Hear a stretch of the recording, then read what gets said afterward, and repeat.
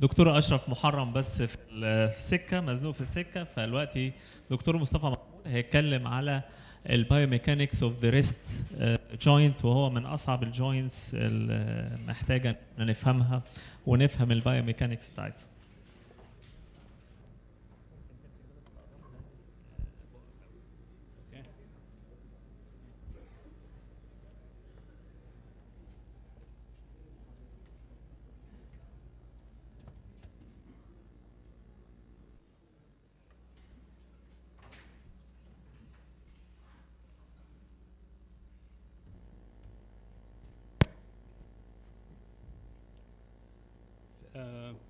في مقولة شهيرة جدا إن a surgeon should know the anatomy.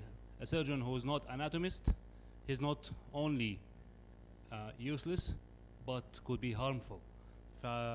Sticking to this word, هنبدأ الكلام كله في ال carpal motions and biomechanics regarding the anatomy.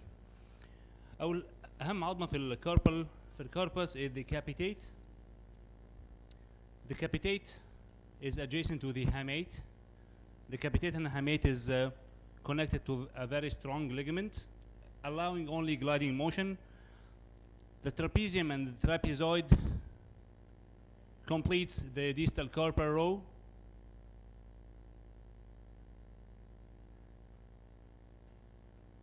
And they are not in the same plane. They are in palmar plane, constituting the fixed carpal arch. When we add the metacarpal, the second and third metacarpal, this functional unit of the hand is the central functional unit of the hand, which is very strongly connected to each other. And when we add the first metacarpal, which is the thumb metacarpal, the metacarpal of the fourth and fifth, this constitutes the adaptive carpal arch. And when you see, this is the adaptive carpal arch formed by the fourth and fifth rays and first ray. And you will see here that the index is very unique, and it constitutes a separate unit in the function of the hand. This is the proximal carpal row, the radius and ulna, and the head of the capitate is usually articulating 50% to the scaphoid and 50% to the lunate. And also the lunate articulates with the capitate in 2/3 of people. However, in 1/3 of normal population, it articulates with two facets, one with the capitate and one with the hamate. The Lister tubercle is opposite the proximal polyscaphoid. It's not opposite the scapholunate ligament. The lunate is covered 50% by the radius and 50% by the TFCC. And this is in the normal deviation, but in ulnar deviation, the lunate is fully covered with the distal radius. And the white line expresses the long axis of the third metacarpal. The midcarpal ligaments, which is the STT, scaphocapitate, and triquetral-hamate ligaments, are they are not as strong ligaments as the other ligaments in the distal carpal row, because they allow some motion in the midcarpal joint, and as we will see that the midcarpal joint is much more important than the radiocarpal articulation. So the midcarpal restraints are more lax than the distal carpal restraints, and the luniocapitate joint is left without any restraint. When you see the ligaments between the scaphoid, the lunate triquetrum, they connect the proximal carpal row bones to each other, allowing great arc of motion, and the scapholunate ligament is stronger dorsal, and the lunotriquetral ligament is stronger in the volar. And this constitutes the ring concept of stability. With the loss of any link in this ring will lead to carpal dysfunction. لما نبص على الاكسترنسك radiocarpal ligaments هنشوف إن أول ligament هو radioscaphoid ligament, radioscaphocapitate ligament, which is the long axis اللي بيحصل عليه rotation of the scaphoid, flexion and extension. It's very strong ligament. Rarely it's torn. The long radiolunate ligament, and here's an anatomical representation of the radioscaphoid, radioscaphocapitate, and long radiolunate. And on the ulnar side, the triquetro-hamate and the triquetro-capitate ligament. They are very strong ligaments. The short radiolunate, this ligament is very important because it's the only ligament that remains intact connected to the lunate in the 4th grade of the transcaphoid perignate on a perilunate instability pattern. The ulno-lunate, ulnotriquetral ligaments. The most important thing is the arcuate ligament, and when you see the arcuate ligament is the continuation of the radioscaphocapitate ligament and the triquetro-capitate, triquetro-hamate ligament. This is the radial limb, and this is the ulnar limb. And when you see here, you will find in the volar aspect of the wrist there is an empty space, which is a space of Poirier. This space is not covered, shows no ligamentous connection. And when you see here this asterisk, the red asterisk, it's the starting point of the failure of the mid-carpal articulation and perignate dislocation, as we will discuss later. In ulnar deviation, the STT ligaments pull on the scaphoid, allowing tension of the STT articulation, and there is compression between the hamate and the triquetrum. So the scaphoid extends, and the triquetrum, under pressure of the hamate, it is translated palmarly and extends also. And in ulnar deviation, you will see here in this example that the lunate is fully covered. And when you see the X-rays, you will find the lunate adopted a triangular configuration in the AP view.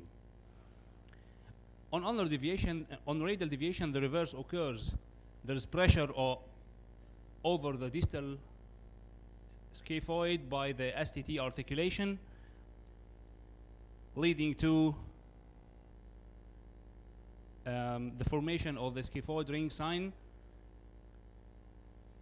And this is the shape of the scaphoid in radial deviation. When you see this diagram, when you see this video, you will see that on radial deviation, look on the scaphoid on this time. On radial deviation, the scaphoid flexes, but it translates palmarly. And on ulnar deviation, look at the triquetrum, on the red bone. On ulnar deviation, the triquetrum extends.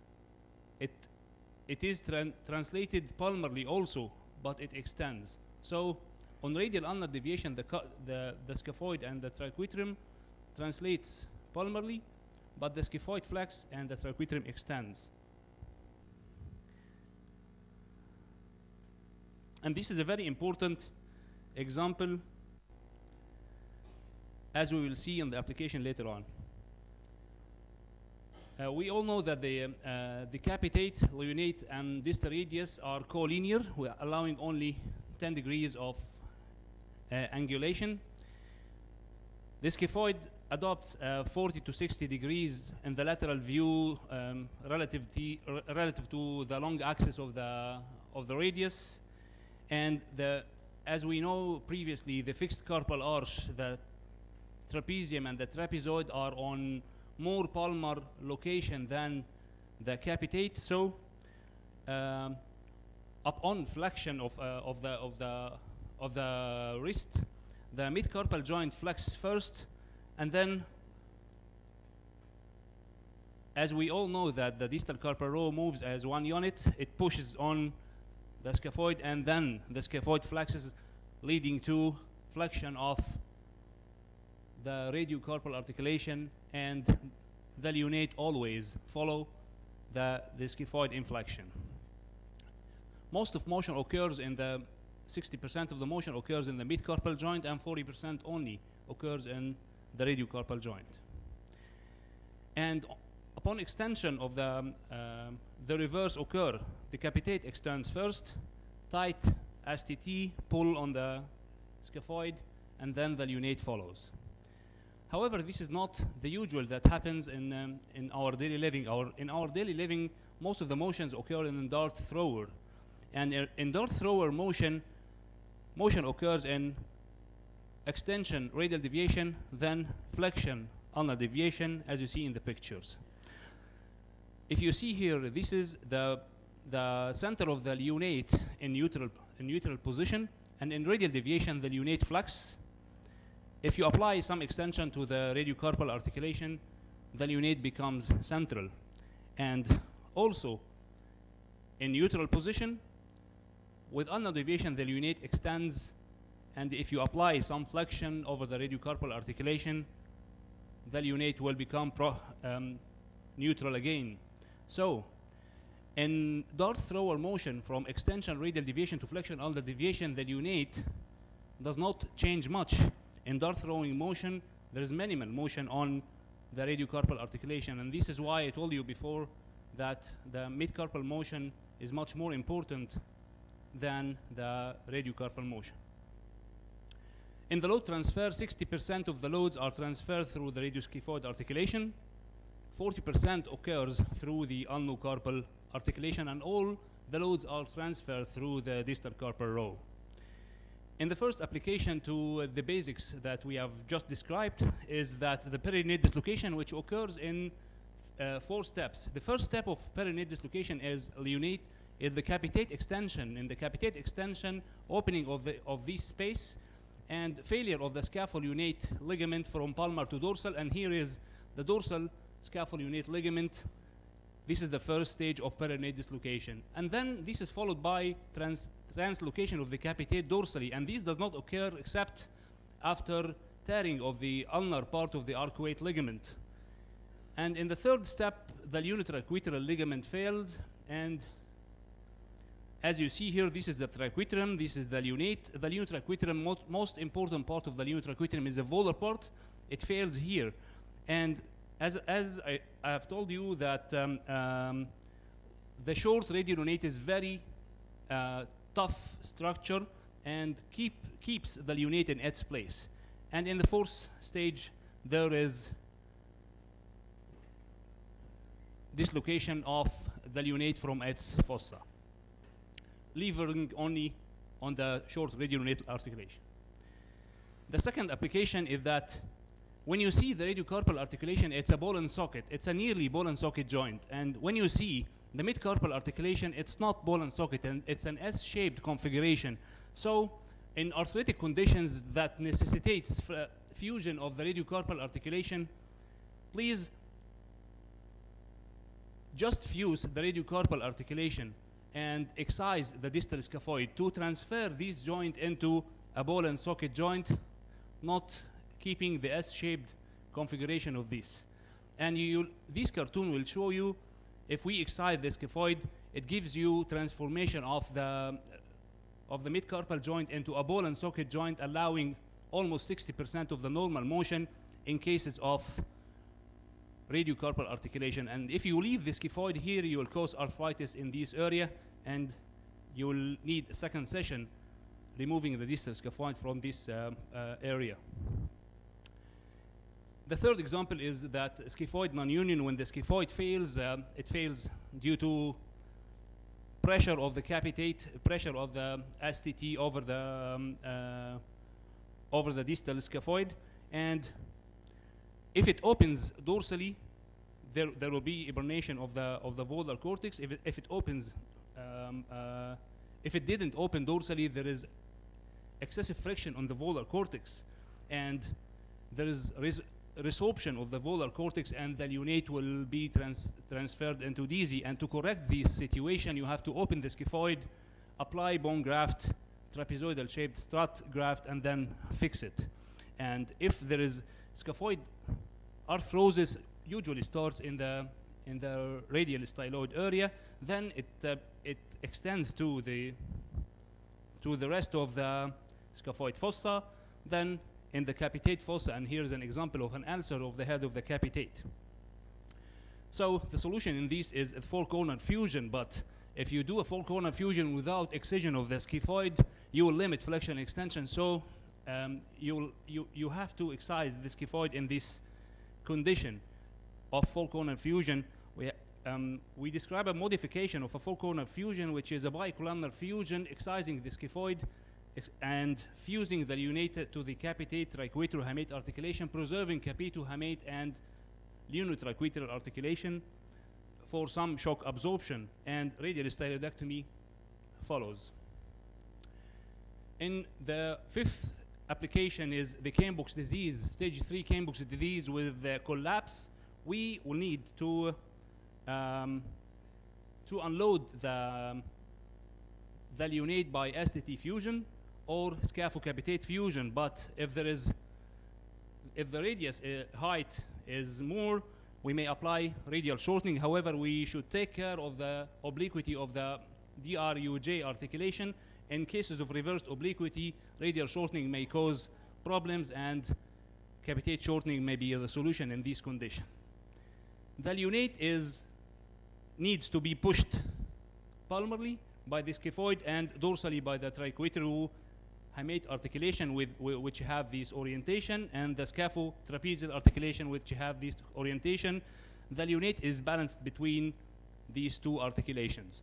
If the radial link is lost by scaphoid non-union or scapholunate ligament rupture, DZ will occur, and if the ulnar link was lost, it will lead to VZ articulation of the lunate. So I want you to remember the dart thrower motion, and if you have any arthritic condition, just fuse the radiocarpal articulation and excise the distal scaphoid, and remember the balance that's offered to the lunate by the STT joint and triquetral-hamate articulation. Thank you.